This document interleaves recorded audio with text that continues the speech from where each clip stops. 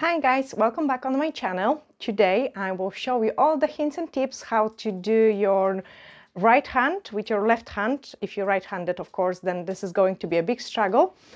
So I will be doing a rebalance on my nails with not dominant hand. It is always easier to find a nail tech which is going to do the set for you, but then are you going to be happy 100%, or is she going to do the job the way you want, or are you going to have a time for that? And I find it really difficult to do the rebalance on my right hand by my left hand on the beginning. But actually, the more I have been doing it, the easier it becomes. So I hope you really enjoy watching this tutorial.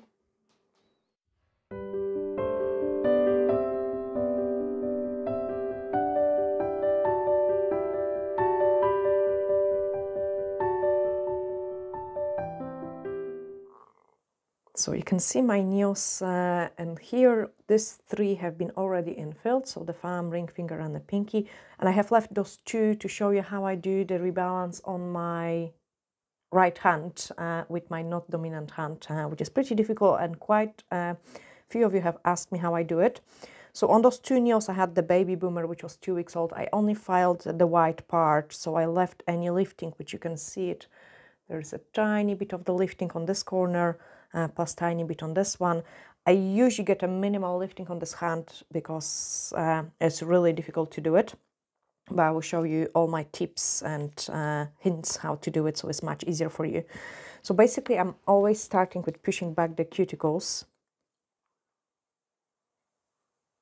So I'll just push back the cuticles. The growth is not the largest one, as I said, and with this technique, the rebalance, if it's a salon nail, like really short ones, actually I break the record, so the quickest one I can do it was 34 minutes from 2 years ago, which was 36 minutes, and that's including the gel polish application. But the reason for it is I do not encapsulate the things too deep, so there is not as much of the filing. So basically what I'm doing in here now is only blending any lifting the gel with the natural nail. And same in here, you can see there is a tiny bit of the lifting. So I'm just going to blend that out with my natural nail. Very difficult to do it with this hand, but as you requested, I thought I'm going to show you how I do it. So once I have blended the difference, I can reshape the nails. So I will be holding the file like this. And it's not a big shapes, because they're not too bad with the shape, so only a wee touches. I still got a tiny bit of the white gel left in here, and I find that if I go with the file all over the place, I have no clue what is going on later on. So the easiest way for me to file it is keep the file like this. So full contact with the nail, and this way I can have kind of better pressure, especially for this hand, and I can do a much nicer job. So do exactly the same on this nail.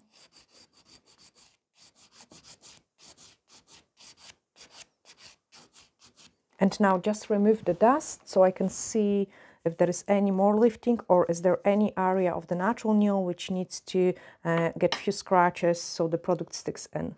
So I can see I managed to get rid of those lifting in here, and just in case, with the corner of the file, I'm going to itch the natural nail again. So the corner of the file, and I'm just itching the natural nail again. And again, with this motion, I've got much more control over what is going on, and it's much easier to do the right hand with the left.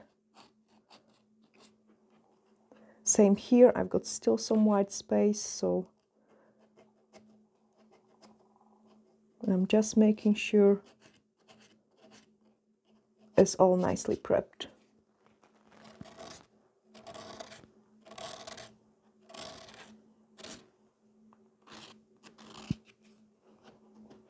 Perfect, so that's my natural nail prepped. You can see there is no lifting and there is no shiny surface of the natural nail. The next step is to remove the dust and dehydrate the nail.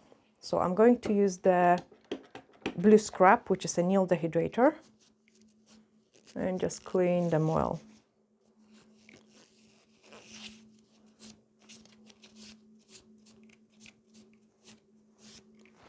My next step is to use the nail prep. It's an extra dehydrator, but I find it actually gives me a really good adhesion of the products to the natural nail.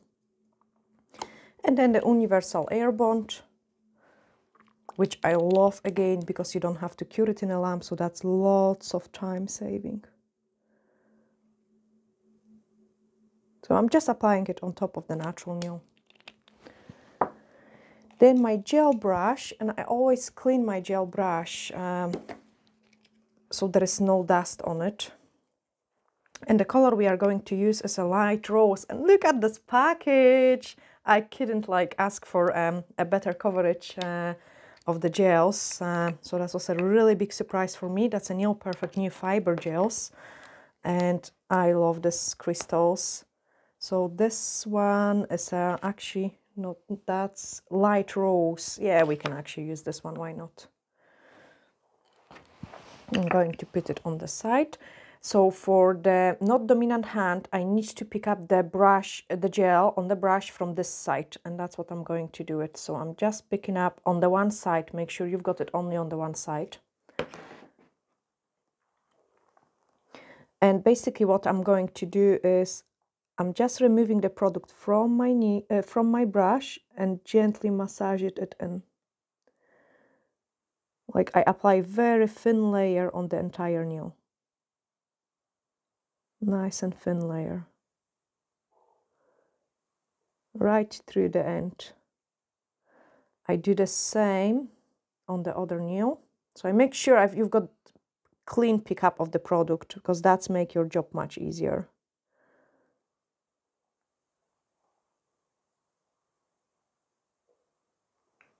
I quite like to help myself as well with the side, so quite often I pull the nail folds down so I can get the product everywhere. And again, the neater you will work, the easier it is going to be. Now I'm picking up a bigger scoop of the product because I need to build up my apex now. Actually, I don't need to build it, I need to move it closer to the cuticle.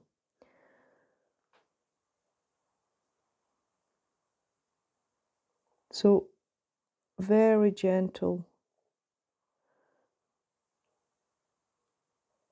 And because I've got plenty product at the free edge, I don't need to apply there much of the product. This thin layer is going to be plenty. So I'm really concentrating only at moving my apex. Good tip as well, if you've got something where you could press against to just uncover those side is good, because this way you get a better shape. So that's basically my nail almost done. I'm not going to play anymore because the gel is going to self-level a little bit and there's no point to do that. I'm picking up another scoop of the product and moving into the next nail.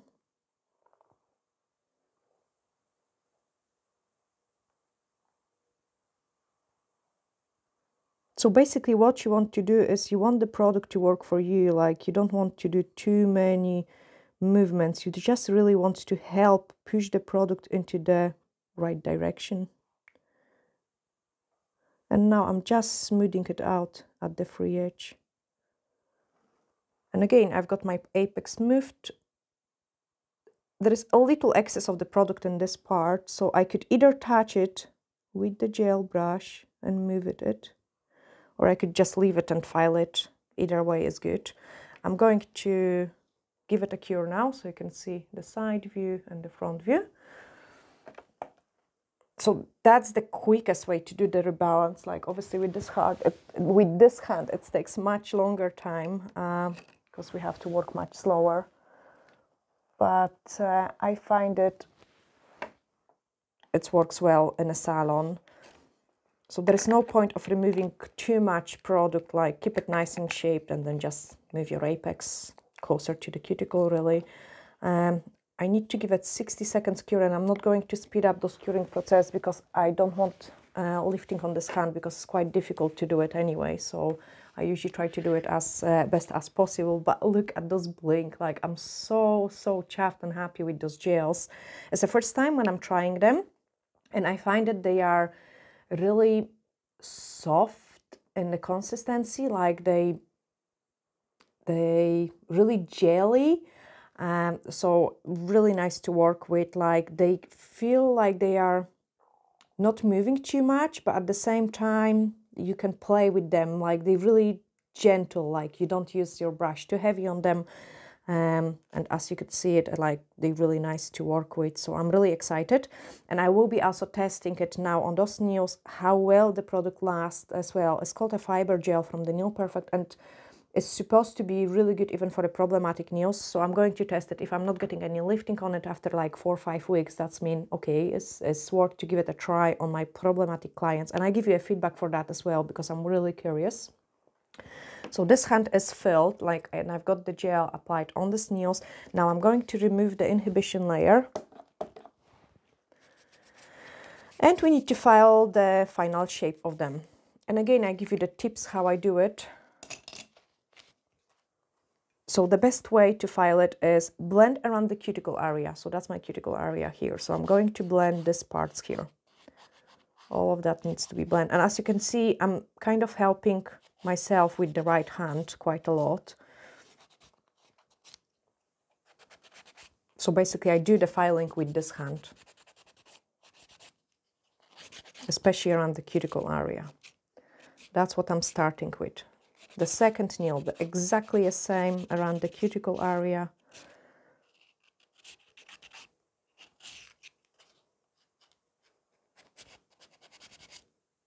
Fab. So the cuticle area is blended. And now the next step is to get the shape right. And this is a coffin shape. So we need to go, actually I show you on the files. So the coffin shape goes like this. This way, there we are. It goes like this. And that's the way we want to file it. Like, you don't want to go too round. So the straight file is quite handy as well. And what I'm doing is I'm keeping my file at the same angle, so the other one goes like this, the side. So I'm touching, and don't put too much pressure, because if you do, then you misshaped. So by doing this, my file removes the excess of the product from this place and keep it at nice and shape. And then I do it the same on the other side. So just keep it at this angle. Don't put too much pressure on it, because then the file will remove the wrong places. So you can see those lines, how they go like this. Do the same on this one. They always misshaped anyway, a little bit, because it's really, really difficult to file this hand. But I find that this works pretty well for me. And again, I have to watch it, how I file this one.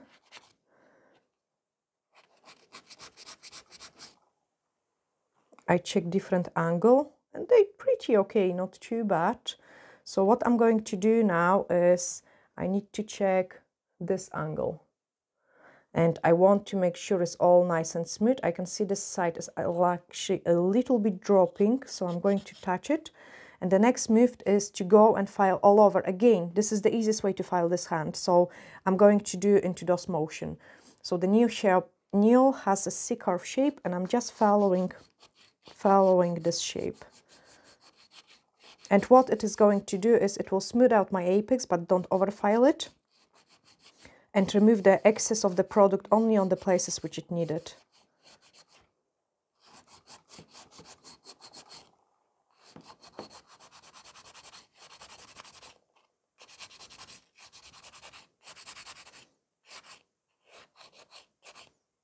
Okay, so it's already start looking better. I do the same on the other hand.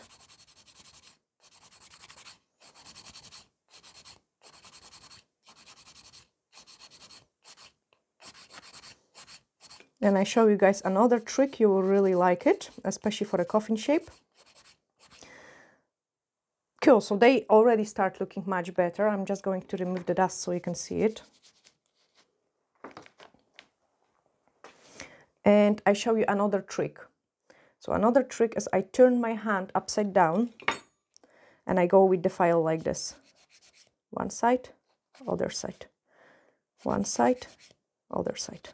So this way I kind of even out my side walls, and the nail shape looks much better as well. I check overall, it's not too bad. I'm going to leave it because the rest we will do with the buffer. And I've got my buffer here. So with the buffer, I kind of repeat the same movement like I did with the file. But the quickest way is just to go with your right hand, so you don't have to use your left hand. So your left hand is really holding the buffer, and you do all the job with your right hand where you've got the most control of it. Quite important for a coffin shape is to go in those motion as well, like, so we remove the excess of the product on those sides. So you're going at the angle.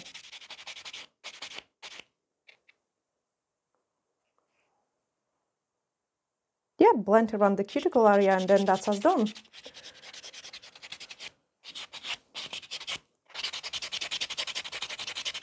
I will show you. I'll just go very, very quick. There we are. So I'm going to remove the dust again. I can see this side is more difficult for me just to reach it, so I'm going to touch it a little bit more with the file, just like this.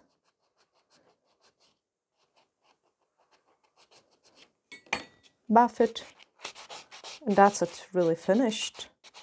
So that's the way I do the rebalance, and that's exactly the same technique I would use it in a salon for the clients. Obviously they take much shorter time because you've got both hands to work with. But yeah, I show you the final shape of those nails. So I hope you have really enjoyed watching this tutorial on how to do the plain rebalance with your left hand on your right hand, because that will save you lots of hassle and time.